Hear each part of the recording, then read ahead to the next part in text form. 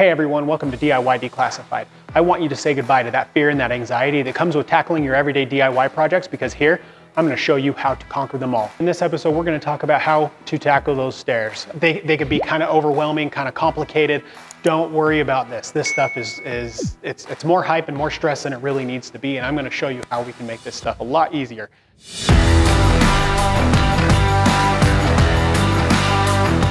You can see we've got our posts poured, they're dried, they've been set there for a couple weeks. I'm building a platform for this, so when you end up coming down the stairs, you end up stopping at a platform here, taking a 90-degree turn, and coming back to walk into the rest of our backyard. So the first thing I'm gonna end up doing is I'm gonna build this landing. Basically just building another deck that's only 4 feet by 4 feet. 4 feet by 4 feet. 4 feet by 4 feet.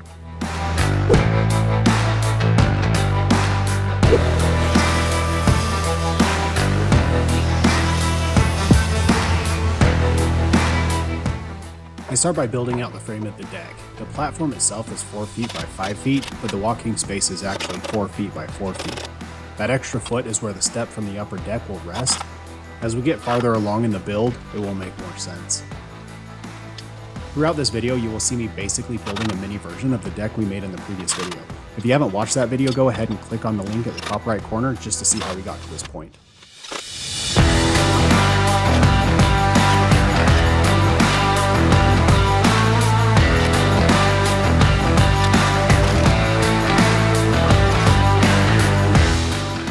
Up to this point, you've seen me build the landing in preparation for the stringers.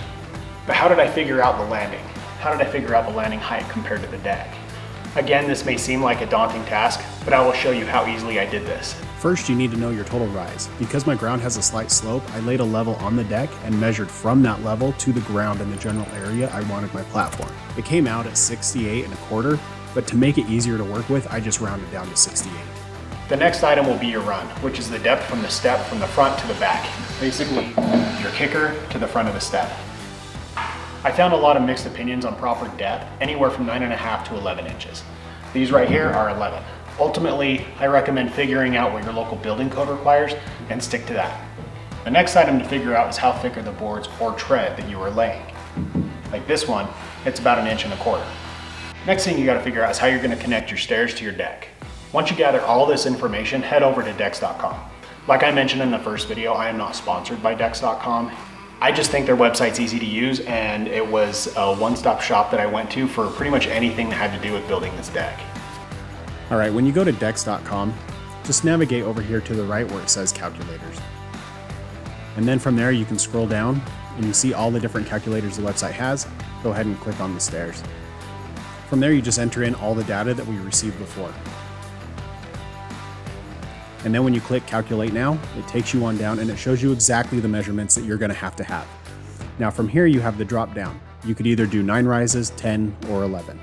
You just end up having to change the rise on each one of those. I'm gonna leave it at 9 rises. My step run is 10 inches, which I selected. My step rise is 7 1/8. These two numbers right here are gonna be huge in doing your stringers. Now the other thing that you need to remember is down here, your bottom step is actually gonna be shorter than the rest of your steps. And so they actually have the measurements here for you for your bottom step. It's 5 5/8. Now, you basically completed the hardest part in finding all of your measurements. From there, I drew out my stairs as if I didn't have a platform. The easiest way to add a platform is to think of it as a really big stair. Instead of having a 10-inch run, it's like I had a 4-foot run. So I picked the stair that would be my platform, and the remaining stairs would just shift over. When I'm going to put this landing in, I'm using the 6x6. Just like I did over here. It looks chunky. It's what me and my wife like. They're expensive. 6x6s are expensive, and so I'm not gonna sit here and try to say, oh, we'll over measure it and just cut off any extras, because it's wasted material, it's wasted money. So I know that from the ground to the top of that platform is 35 inches. Subtract off the platform, 7 inches. Subtract that off of there. You're sitting at 28 inches. Now we can start subtracting some other stuff off of there too. My piers are sitting about 2 inches above the ground from there. If I'm sitting at 35 from the top of that platform, subtract the 7 inches off of this, and then I'm just gonna subtract about 2 inches from there. That ends up putting me down to about 26 inches. I'm just gonna go ahead and cut it at 27 inches just so that I have a little bit of extra. When you go to put these posts in, one thing that I like to check is that I'm not putting the knots where I may end up having to cut. So like on this board specifically, there's a knot right here. Now do you remember when we were saying is we may have to trim these down just a couple inches? I don't want to try to trim through that. Knots tend to bind up my blades and they're hard to screw through. They're not fun to play with. So on something like this, I'm gonna put the knot towards the ground here.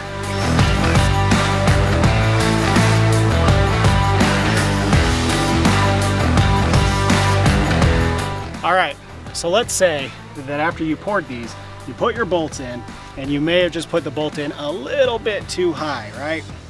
This one, as you can see, it's rocking on there. It's not gonna be an even surface. So you could take a hacksaw, you could take a grinding blade, anything you wanna do to take that top off. But one thing you need to do, make sure you put the nut on that bolt before you do any cutting whatsoever. The reason is once you start to cut that, you're messing with the threads that's at the top, and you'll no longer be able to thread that nut on top of those threads. So throw the nut onto the bolt, and then as soon as you cut it or grind it or however you take that down, you can then go ahead and unscrew that nut off of that bolt, and it'll replace those threads where they need to be. I'm telling you, if you don't put that nut on first and you go cutting that sucker, you may end up having to rent, buy, or borrow a tap and die set so that you could get that nut back on that bolt, because you're not getting the bolt out of that.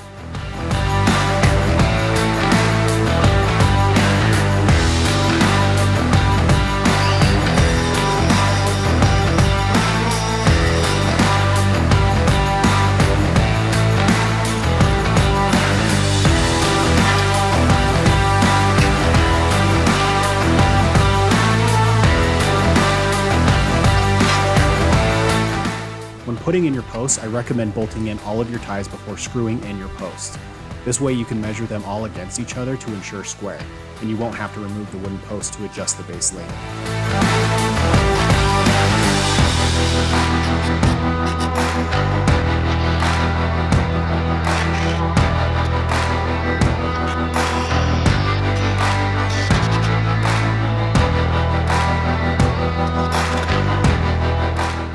All right, everybody, what we're at so far, we've got the post done, the beams done, the deck the little platform we've already built, and we just set the platform right on top of this thing.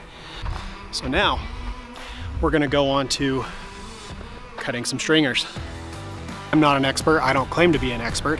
I'm gonna show you how I do it and how I think it's gonna work. I believe it's gonna work out just fine. If you find some other tips and tricks on how to do it, go ahead and comment below. So that way we could share the knowledge and everybody can gain on that. When building stringers, one of the most important tools you will use is a framing square. I also recommend purchasing a set of these stair gauges. You clamp these down on your square, which allows you to duplicate your measurements time and time again. For my stringers, I have a 10-inch run with a 7 1/8 inch rise. When I lay the framing square on the edge, I line up those two measurements and put my clamps in place. With those two pins, I can then just walk them down and continue marking out my stringers.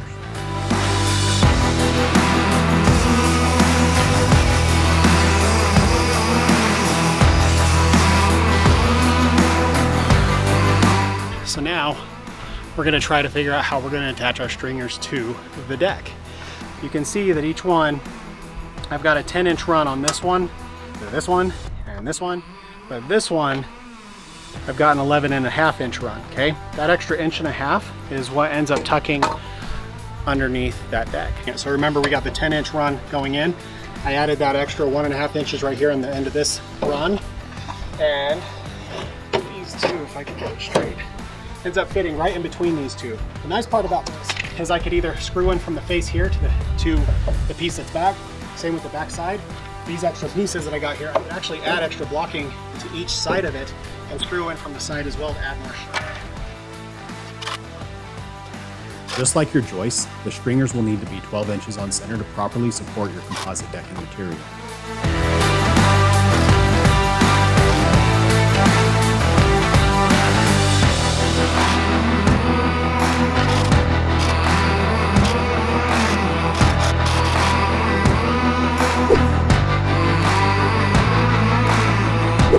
On the concrete landing, I am leveling and raising the pad a couple of inches from the surrounding area.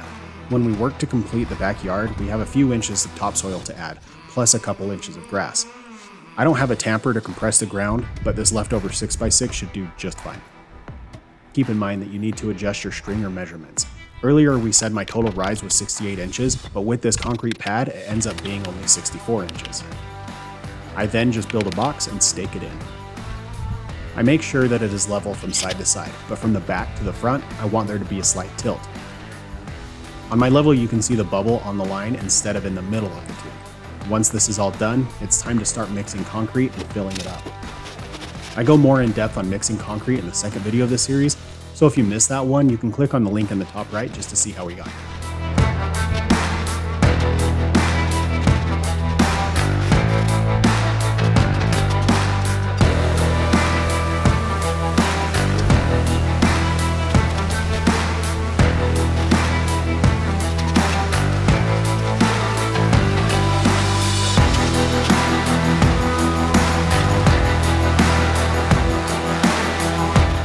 Honestly, this is the first concrete pad I've ever poured, and I did my best to smooth it out with the heat that we had. It just set up a lot faster than I had planned. But I wasn't too worried as I knew I was just going to run a broom across the top for texture. All right, so there's the concrete slab. I've already used the broom against it yesterday. Just ran out of battery. But all you're gonna do is you're just gonna take your broom, you're just gonna lightly set it on there and just kind of pull and drag it across. And it's gonna leave those marks and those indentations. Now that we've got the pad poured, I can get these bottom stairs mounted to the pad and the deck itself. In order to mount these to the concrete, you've got to make sure that you have wood that is approved for ground contact. So I ended up buying these 2x4s here that are approved for ground contact. And what I did with that is I notched out my template here for the stringer. Since this stringer is going to attach to the deck, I ended up notching this piece out here down in the bottom, so these 2x4s are going to sit in there. The 2x4s are just slightly taller than this, so that no matter what, this does not actually touch the ground. You're going to see that there is that notch that's down there, so it doesn't ever actually touch the ground. It's sitting a little high. And the 2x4s just end up going right underneath it. Those 2x4s, I will then drill a hole through, and I will attach to the concrete pad.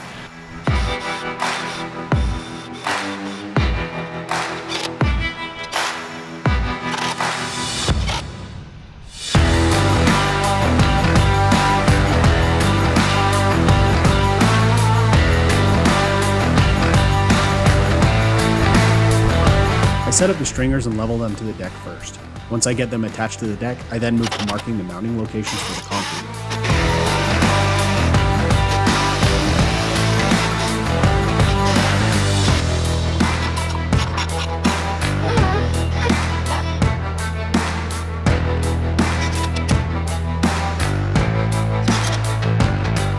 Well, that does it for this episode. I want to thank you guys for watching. And if you guys want to continue to support this channel, make sure you like and subscribe below. It's completely free to you, and it allows us to provide you fresh content more frequently.